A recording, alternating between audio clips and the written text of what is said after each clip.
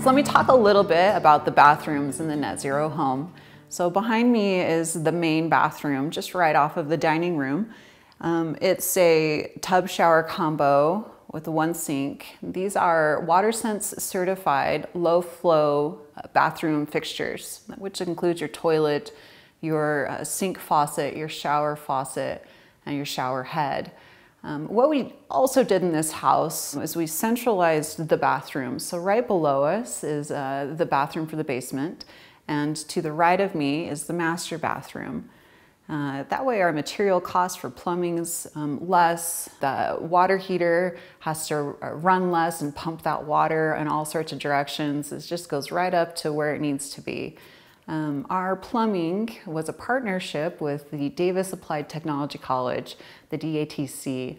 They're our trade college in Utah, and the students joined us on the job site and had the opportunity to put in the plumbing for us.